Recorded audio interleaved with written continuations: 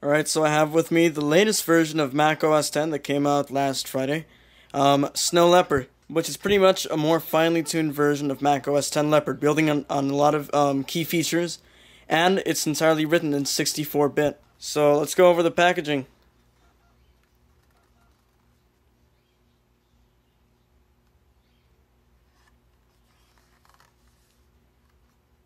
On the inside, you'll find the traditional Apple stickers. You got a pair there. And a small little instructional booklet pretty much describing everything that Snow Leopard builds on and adds. So let's go ahead and install this. Alright, it's detected the DVD.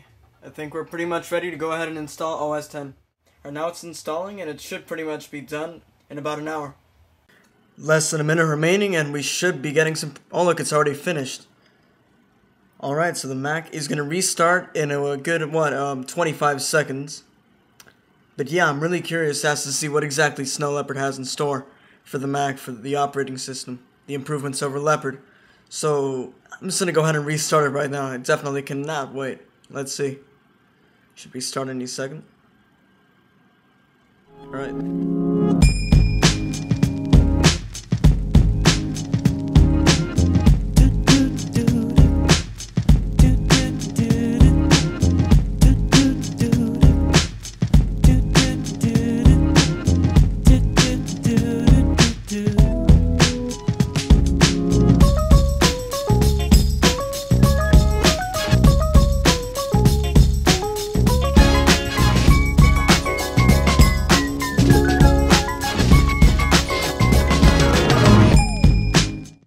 Alright, so I'm going to go ahead and demo Snow Leopard for you guys right now, so you pretty much get a basic idea of what it does, all the pros, all the cons, everything you need to know about it. So let's get started with the redesigned Finder. Now, as you probably know, it's been rewritten rather, in 64-bit. Something new is the ability to increase the size of icons. You can augment them to your liking. In fact, you can increase their size up to 512 by 512 resolution, which is really good and really works for previewing, which is one of the newest features, which allows you to preview a video file, for example, or other files right through their icons. So rather than going to quick look and watching it, which is still undoubtedly effective, you can now preview it through the icon. And the ability to increase the icon size just really builds on that, makes it a lot more intuitive. Another great new feature for the Finder in Snow Leopard is the ability to put things back from the trash. It's very, very simple. So let's say I have chapter 4 of my geometry textbook and it was in my desktop. All I have to do is click put back if I put it in there accidentally, put back, and it goes right back to where it was. It's that simple. So that's pretty much the Finder in a nutshell. I mean, the best parts from it. Next we have the dock. The dock may look the same. It's a little more responsive than in Leopard. Actually works faster. But really one of the key features here is the fact that you can go ahead and use expose from the dock. Let's say, for example, I'm working on some history homework, so I have TextEdit open and I have Safari open for research. Now, and I had to navigate through them. Seeing how many windows I have open, it makes it a little more difficult. With this new version of expose, it's not difficult at all. You go to the icon in the dock of your application, and all you have to do is hold it, and it'll open the ones for that application only. And you can also quit the application from there, hide it, or show the options and modify things from there, which really simplifies having to memorize all these keyboard shortcuts. So that is pretty much Dock Expose. Another really, really amazing feature that a lot of Leopard users have been asking for is the ability to navigate icons and applications and everything else from stacks. Now in Leopard, you would have to open up Finder to see anything that wouldn't fit in the grid view in this case. Using Snow Leopard, you can simply drag through and view everything. Not only that, but it's intuitive to the point where you can access folders right on the stacks instead of going to the Finder and viewing them from there. That is an option now. Not only that, but you can actually navigate through the folders you've been to. Here, for example, I was to go to Canon Utilities and there's nothing. You can actually go back as you would in the Finder and navigate it. So it's sort of like a replica of the Finder for the dock. It's really, really good.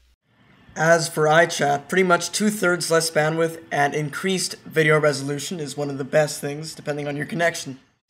If your connection isn't up to par, there's another thing. It's called the AIM or AIM relay server, which acts as a connection between the two computers if their connections are not very good. Safari 4, it was released as a beta and then as an actual release before Snow Leopard, but I'm still going to go ahead and review it for you guys, make it easier for you to understand it. First of all, JavaScript loads approximately 50% faster with this new version of Safari. Now, that is huge. A huge difference.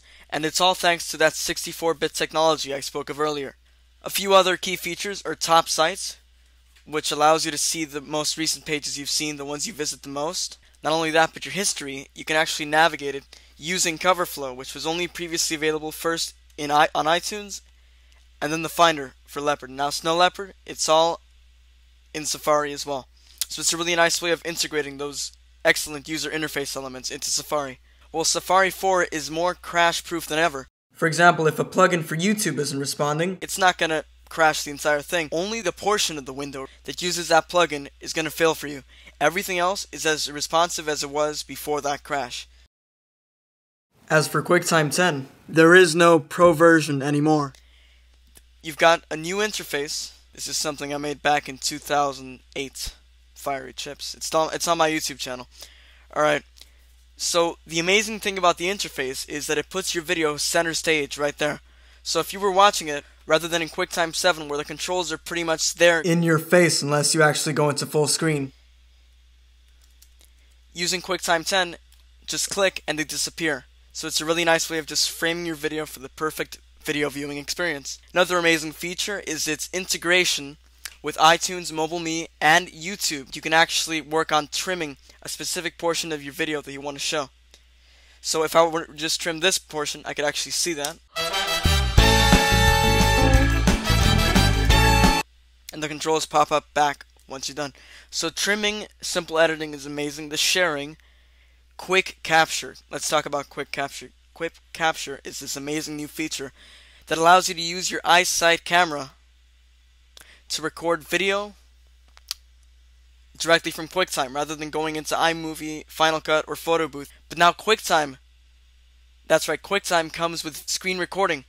So it's amazing for tutorials like what I'm doing right here. It's even easier than before. It's part of your Mac experience. Finally, Color Sync, a very, very proven technology from Mac, is integrated into QuickTime. So now on QuickTime, pretty much it automatically enhances your color, gives you the best experience. Obviously, you're not going to see the best color here because it's standard definition. That was back then. I now record in high definition. But yeah, you won't get the best quality standard, but when it comes to high definition, you'll see the difference. It's cinematic color, cinematic quality. Preview, as you know, is pretty much what you use with the apart from Quick Look to open photos, pretty much. Preview's been very useful so far with things like Smart Lasso and Instant Alpha, but now through annotations you can actually do what you would only do for PDF documents, such as circles, squares, or text entries, something that a lot of Mac users have wanted. You can now do on Preview. It's also compatible with most of your scanners, so you can scan right from Preview. So if I was to import from my scanner, this is a little ancient relic of mine, and after scanning it, you can look at it right there. It's still pretty good quality, and yeah, that is scanning on Preview, so it's really, really good and works with pretty much any scanner if it has the compatible driver. Next to last, Preview can actually determine your time zone automatically, pretty much like an iPhone or iPod Touch.